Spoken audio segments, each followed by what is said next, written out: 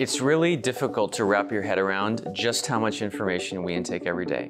Too many emails, too many messages, too many things to do, too many things to remember.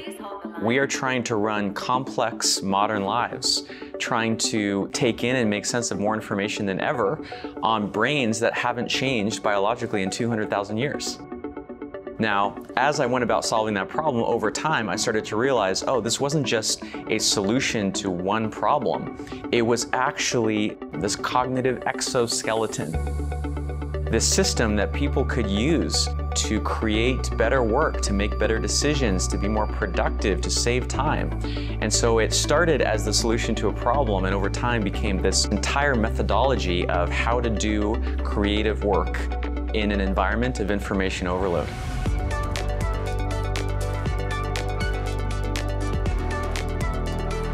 My name is Tiago Forte. I am the founder of Forte Labs and the author of the book, Building a Second Brain.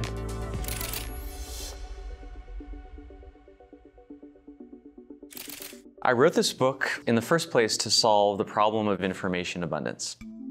We can't be the first people to ever have too much information to manage.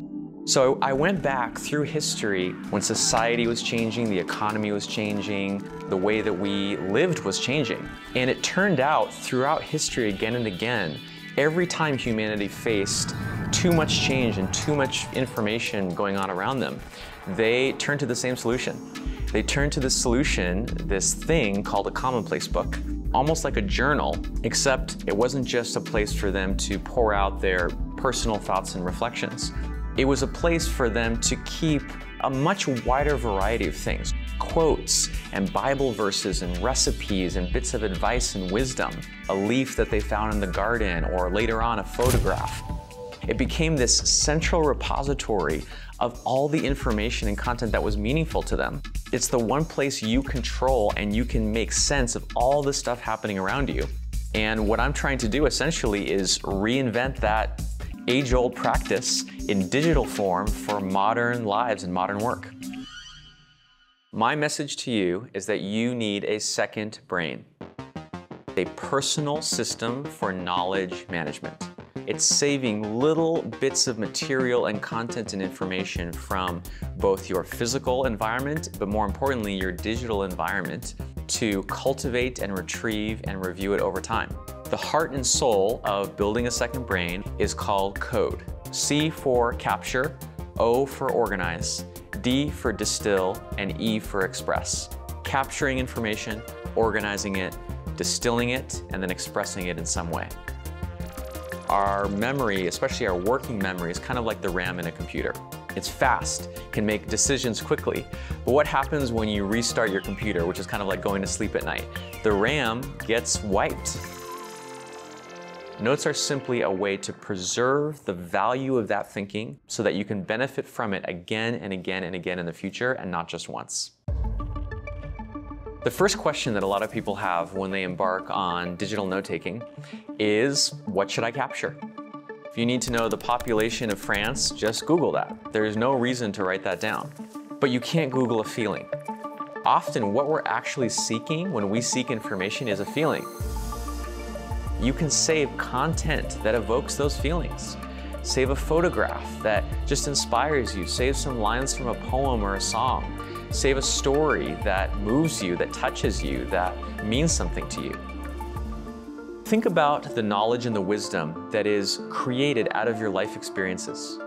If you've ever lost a job or had a failure or a disappointment, there are certain lessons, certain bits of, I would say, wisdom that sunk into your soul. That's the kind of stuff that you want to write in your notes and revisit over time, because it really reveals things to you about who you are. A great barometer for the things that are worth saving is things that surprise you.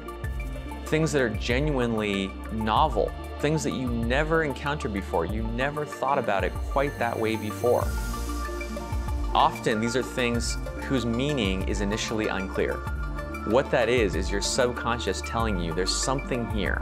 There's something valuable or important or something relevant to you, even before your logical mind knows what's going on. By saving all of these observations in one single centralized place, your second brain, you drastically increase the odds that you're going to notice how things connect and relate. My father is a professional artist, a painter, has been his entire life, but he's also one of the most productive people I've ever met. I always noticed that people would have this image of my father, oh, he must be so imaginative, just wandering around the house, kind of head in the clouds. And that just could not be further from the truth. In order to do his art and to be prolific with 4 kids, he had to have rules and routines and structures. Everything had to be very well planned out. And I'd say this is true of any creative endeavor. You can't just leave it up to chance. You can't just leave it purely up to being in the right mood. And that's where productivity is kind of the other half of the coin of creativity.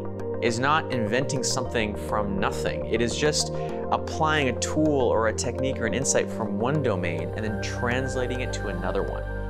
And this is really what it's all about. That is the very essence of creativity.